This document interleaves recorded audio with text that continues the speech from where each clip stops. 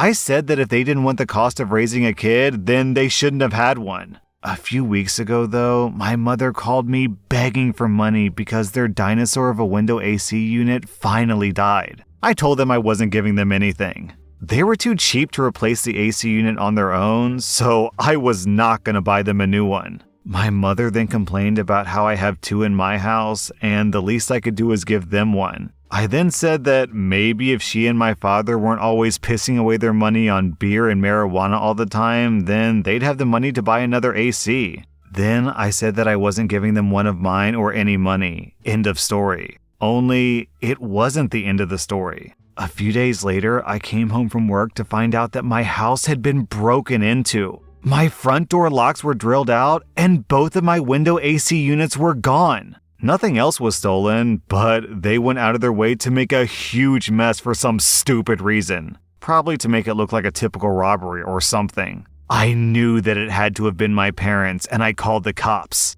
I went with the cops to my parents' house, and sure enough, they had both of my AC units going on in their windows.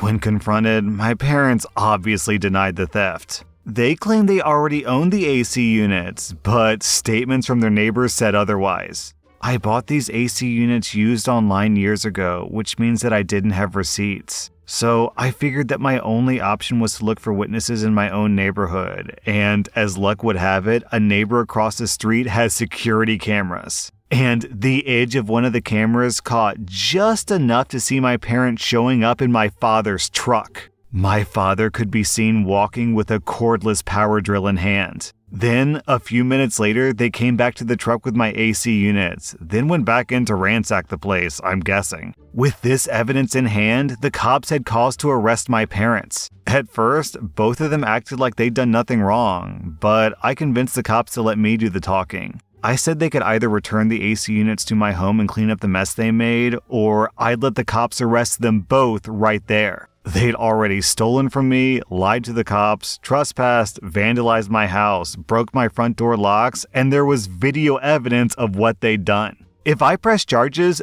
they were both going to jail, for sure. My parents looked deflated, then asked for a moment to talk with each other in their bedroom. I heard a lot of shouting from both of them, and I could hear my mother yelling that my father was an idiot. And in turn, I could hear my dad trying to blame me. After about 5 minutes, they came back out looking even more deflated and said they'd return the AC units and stop bothering me for money if I didn't press charges. I said they were going to clean up the mess in my house and buy new locks for my front door as well. And then I wanted written apologies from both of them on top of it. They begrudgingly agreed, and I even got a police escort back to my house. My father was forced to put the AC units back in my windows, and then left my mother to clean up the huge mess they made while he went out to buy replacement locks for my front door. He was gone for about an hour and came back with a new stainless steel lock set to replace the knob and deadbolts. Then he had to help my mother finish cleaning. During this time, I let the two cops just sit and watch them while drinking soda. They said that it was very entertaining. After everything was cleaned up, I gave my parents each a piece of paper and pencil and told them to write out apologies to me for what they'd done. My father looked especially pissed and said that I was treating him like a child. I said that he was acting like a child, and this was just me holding him accountable. And I could always send him to jail, but this felt like a better way to teach him a lesson. My mother wrote out a good apology, but my father's was pretty half-hearted and passive-aggressive, but I didn't care. It seemed to kill him a little inside to have to do that. And when he was done, he left without speaking to me. My mother said that she was sorry and she'd leave me alone, and then followed after him. The two cops said they thought the whole thing was hilarious, and then thanked me for giving them an excuse to take a break while on the job before leaving. Since then, I haven't heard a peep from my parents, but their next door neighbor told me they went and bought a new AC unit. So I guess they did have the money for a new AC unit after all. It makes me wonder how high they were when they thought that it was a good idea to steal from me. Maybe having lean pockets for a while will teach them. Then again, they are who they are after all. That was r/entitled parents, and if you like this content, check out my podcast where I publish the exact same episodes. Also, hit that subscribe button because I put out new Reddit videos every single day.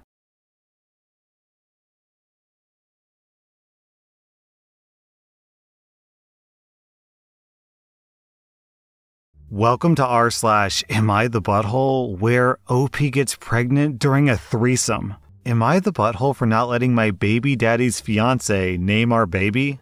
I'm a 27-year-old woman, and I had a one-night stand with my baby daddy, Jasper, who's 25. I'm currently 24 weeks pregnant. There was no cheating, but that's not important for the story. Jasper's fiance, Maddie, who's 23, lost their first child a year ago. I can't imagine going through child loss, and I've been trying to be accommodating to her, but I've set a few rules. 1. She can't treat me as a surrogate because I'm not. This is Jasper and I's kid. She'll be the stepmom, not the adoptive mom. 2. She cannot be in the delivery room. I'm only allowed to have 2 people there, and I chose to have Jasper and my mom. She argued and she really tried to push it because she wanted me to have her and Jasper, but I said no. Then she wanted me to have her and my mom, and I said no.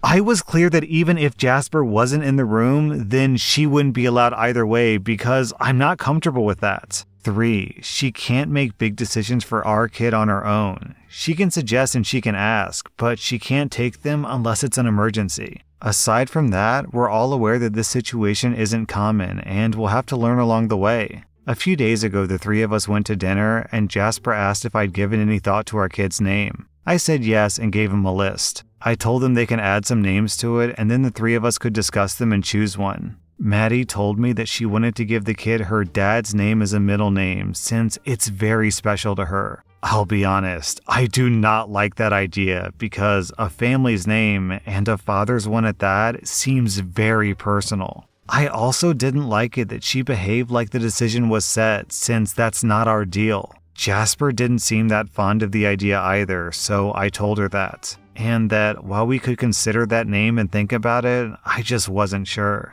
Maddie got quite pissy and said that it wasn't fair that she wasn't allowed to have a say in anything without passing it through the mom police because this was her child too. She can't be in the delivery room, she won't give birth to them or have any legal rights, but the least that I could do is let her have the middle name. Jasper tried to argue with her, but Maddie refused, took her things, and left us there. He stayed back for a while and he apologized for her before taking me back to my own house. My mom says that she understands Maddie's POV. I'm having a child with her man after losing her own baby, and she's not allowed to do anything without me or Jasper saying yes first, and that maybe I should let her have it since middle names don't really matter anymore. I'm still not entertaining the idea, but I want to ask anyways.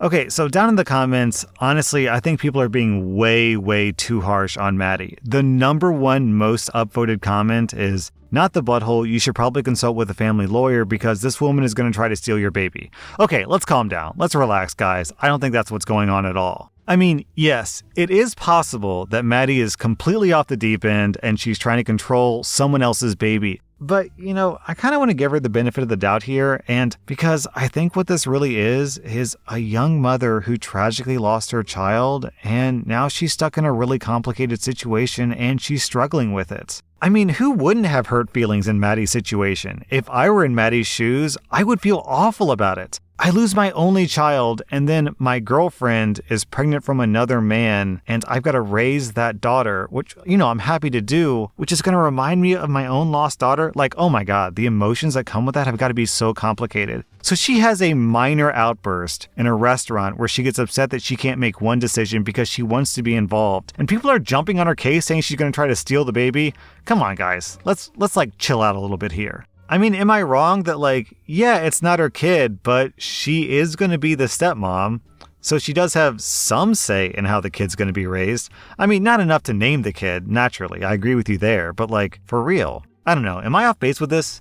This feels much more nuanced than Reddit is making it out to be. The comments make this seem really black and white, like Maddie is some nutso, but I don't think that's the case. I think she's just injured, and she's grieving from the loss of her kid, because who wouldn't? And she's struggling with the situation, because it's a really complicated situation. So, OP, I'm giving you 0 out of 5 buttholes, because obviously you should be able to name your kid whatever you want. I'm giving Jasper 0 out of 5 buttholes, because from what I've seen, he's done nothing wrong here. And I mean, honestly, I kind of want to give Maddie 0 out of 5 buttholes too. Is it wrong of her to ask to to get the middle name? It doesn't seem that unreasonable. Is it wrong of her to get emotional considering the situation? I guess a little, but I think we have to give her some leeway considering she lost her kid and now she's raising someone else's child. So this kind of feels like a no butthole situation. But considering how much the comments are blasting on Maddie, I'm guessing that the comments in this YouTube video are going to harshly disagree with me. So if I'm wrong, which I may be, it's possible I am, please let me know why I'm wrong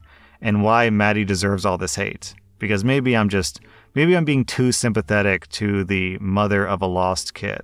Whoa, hold up, edit. For some clarification, we had a threesome and I got pregnant. Wow, that complicates things. I'm not living with them and neither are they living with me. We still see each other regularly, yes. And we're still sleeping together? What? While I'm still sleeping with both of them, the three of us agreed that it meant nothing more. It doesn't make us partners and they've got their own relationship. I never sleep with just Maddie or with just Jasper, and it only happened 3 times after I told them about the baby. 3 of us had a long talk today.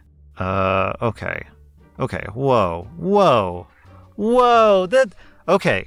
that changes things so much. You are sleeping with this woman? She was there during the moment of conception? I mean, like, yeah, it is your and Jasper's baby, but you are literally in a polyamorous threesome relationship with this woman. And you're expecting to raise them as, I guess, a throuple? And she gets no say in anything? Okay, I completely stand by my earlier assessment. Maddie definitely gets 0 out of 5 buttholes. I might actually, honestly, have to raise your and Jasper's butthole score a little bit here. Like, how can you have Maddie so deeply